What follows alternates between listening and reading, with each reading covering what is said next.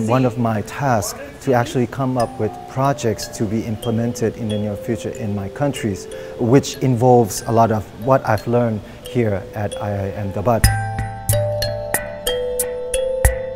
Laos is growing very rapidly, and IT happens to be one of the most crucial components. The challenges that we are facing right now is really critical, which is the human resource.